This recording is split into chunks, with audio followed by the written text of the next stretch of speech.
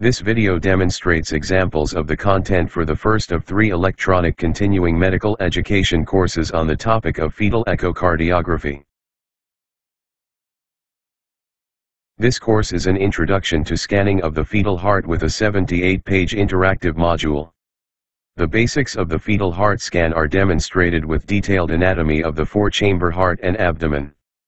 This permits the accurate determination of fetal situs, which is the first step in the cardiac exam. Fetal presentations and orientation and maternal orientation with specific definitions are reviewed. In addition, transducer placement is demonstrated in detail. Details of cardiac and abdominal anatomy are provided. Fetal situs determination is illustrated.